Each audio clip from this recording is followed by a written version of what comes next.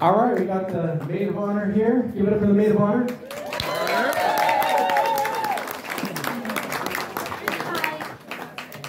Hi, I'm Lindsay. I am Peggy Ann's sister.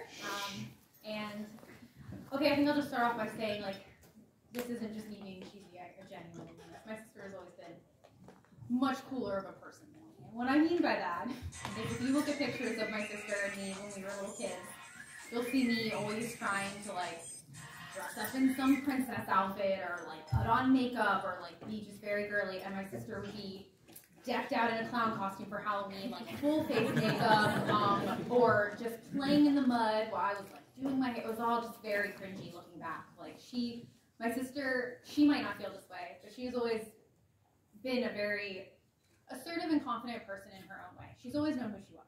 You know, I don't feel that she's really struggled with that. And I actually admire her a lot for that. You know, we're 2.5 years apart, and because we're so close in age, I think sometimes that whole older sister role kind of went back and forth a little bit. We're both very protective of each other, but there have certainly been times where I have felt like I was the younger sister, and she was like a bulldog to somebody who hurt my feelings. You would be afraid of her. And I am not a very confrontational person, but I will say that there are people that I will never forgive whoever ever hurt my sister's feelings. She's probably the only person that I feel that strongly about. You know, we've always been very protective of each other. And I just want to say that you will always have me on your side. No matter what the situation is, I will always be on your side. And I don't doubt or worry for a second that you found somebody else who is literally always going to be on your side. And that makes me so happy. I mean, from meeting Joey, like, he's just such a cool person. He's very easy to talk to.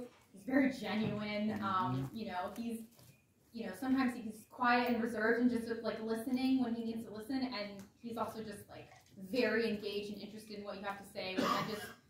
You don't always meet people like that, you know. And she just found this match, and they fit very well together. And I'm very, very grateful for that. Very, very grateful for you being so wonderful to my sister.